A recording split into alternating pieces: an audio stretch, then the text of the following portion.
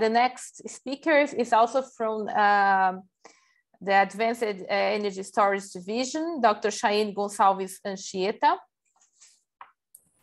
Hi, everyone. Yes, so Chayene is going to talk about ionic liquid as a lithium battery additive. So I'm going to present now lithium air batteries. This work is coordinated by Professor Rubens and also for Professor Gustavo.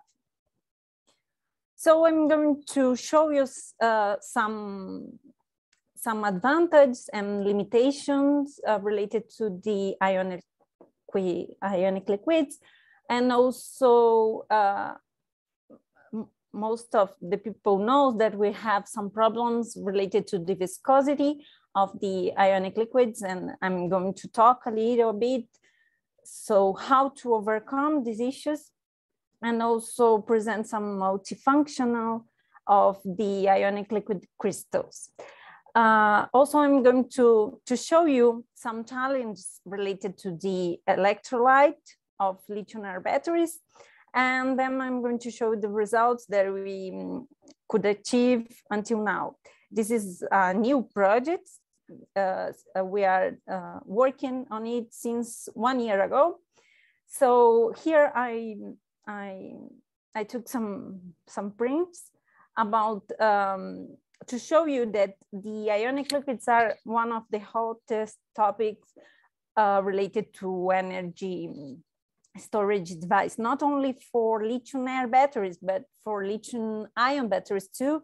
And also some solar cells are using ionic liquids as electrolyte. So we have many applications related to the ionic liquids. We can use ionic liquids for heterogeneous catalysis, for environmental sensing, for adsorption and separation of CO2, for example, as I showed you, for energy and storage and conversion, as hard and soft templates, for inorganic synthesis. And here on the left, I'm showing you different types of cations and anions that are used as electrolytes. We are focused in the imidazolium salt with cation, and the anion we are using bromide, but we have a lot of types of cations and anions that we could use as electrolytes to achieve desired properties in our electrolyte. So talking about the advantage of using ionic liquids, they are salts with low melting point. And as I told you, we have different cations and anions that could be combined to obtain high hydrophobicity, different properties that could allow us to obtain unique properties. So they have neglected vapor pressure, which is an interesting thing related when we're talking about lithium-ion batteries, because when we are using oxygen flow or airflow, if we have a high vapor pressure, we could lead to electrolyte drying, and which could cause a lot of problems in our batteries and also the death of the batteries. So this is an interesting point related to the ionic liquids. Also, they have a wide electrochemical window, and we are always worried to improve our electrochemical window to achieve high potentials. So this is another interesting point. And the high thermal stability of the ionic liquids makes them promising to be used in the commercial device, because when you, for example, if you are talking about the electric vehicles, for example, we need to have thermal stability. So as I told you, we are focused in the imidazolium ionic liquid, which is one of the most used as electrolyte. However, the imidazolium has the viscosity problem, because when we improve the concentration of imidazolium salts in the electrolyte medium, the viscosity also improves. However, we started to think in this project to try to avoid these problems. So we, even with the viscosity of this type of ionic liquid, we could achieve interesting properties is using the ionic liquid crystals. The ionic liquid crystals, they avoid problems related lithium transportation and related to the ionic conductivity, because with this long alkyl chain, they are able to form crystalline phases and to achieve high capacities in the batteries. So looking to all this point, we started to develop this project, and we have some challenges that we need to overcome related to the electrolytes in lithium-ion batteries.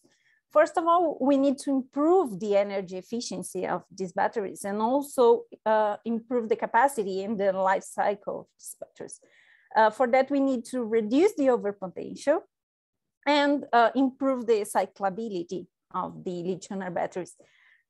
And we need to obtain chemical and electrochemical stable electrolytes, thermostable, with high ionic conductivity and with low toxicity.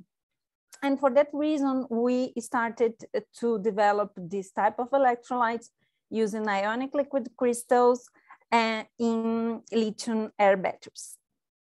So we are using, here I'm going to present some results that we could obtain until now. As I told you, is only 1 year of project. So we are studying the imidazolium salt with 16 carbons in the chain, which is a solid ionic liquid and also ionic liquid crystal.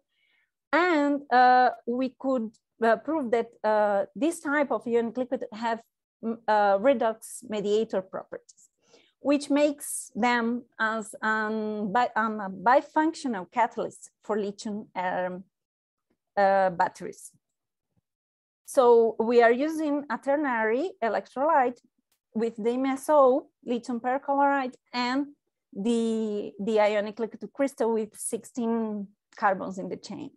So here I'm showing you some results that we obtained.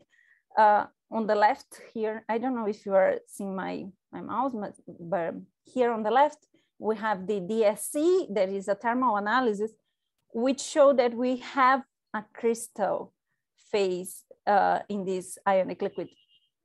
Here on the bottom, on the left, I'm presenting you the ionic conductive influenced by the concentration of ionic liquid. So improving the concentration of ionic liquid, we could improve the ionic conductivity, and also even with the high viscosity, we also achieve high ionic conductivity, which is unexpected behavior when we are talking about the ionic liquids. And we think that this is occurring due to the structural properties that we have in this type of system. We could see some shifts in the Raman spectra and also strong hydrogen bonds, which are directly related to the structural properties of these materials. Also, we could see shifts in the sulfur oxygen bonds, which are directly related to the DMSO electrolyte, which means that the ionic liquid crystal are interacting with the DMSO.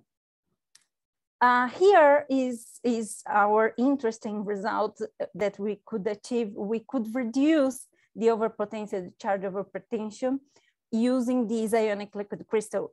And also we could achieve a high capacity with these batteries. The highest one that we could find using ionic liquid crystals in literature.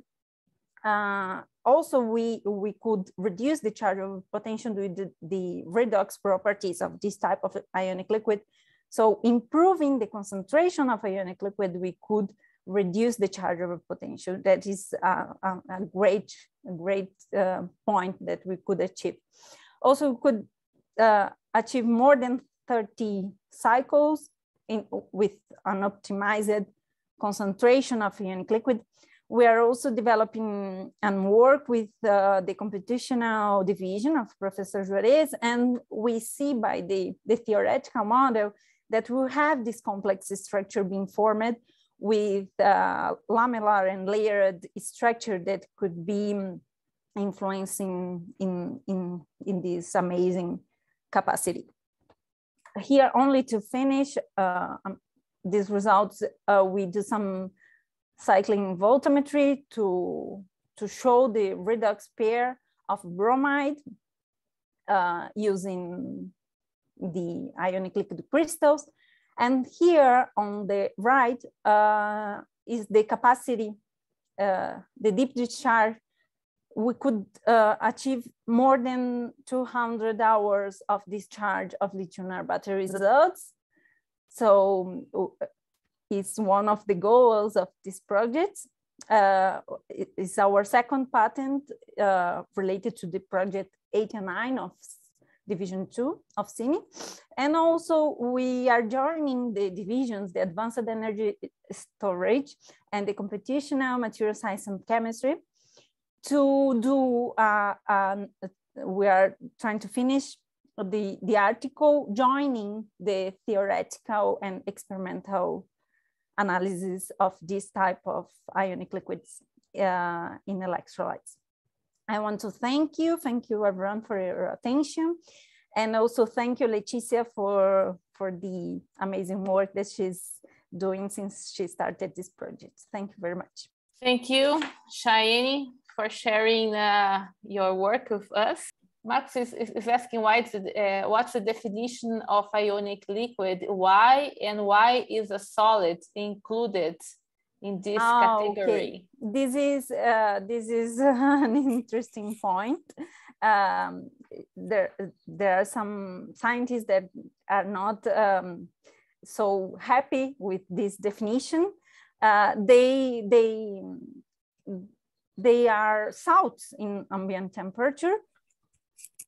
And the definition of ionic liquid, it's quite complex. We have a cation and an ion, and not always they are liquid. They act as a liquid, but they if they have more than 8 carbons in the chain, they are solid at ambient temperature.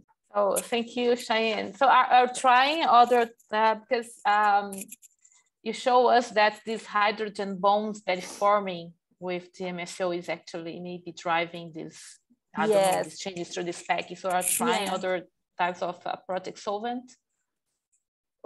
We didn't try it, another project solvent, but we are trying to test also this ionic liquid in the supercapacitors of Professor Hudson in aqueous medium. And we are having great results too. And we want to study more deeply this structure influence in our systems. So we sent some proposal to Max 4 to try to understand this structural and this crystallinity under reaction medium during the operational condition of lithium-ion batteries. We are at the beginning of this study, let's say like this, so we don't have all the answers yet, but we are trying to find them. Thank you, Chayene.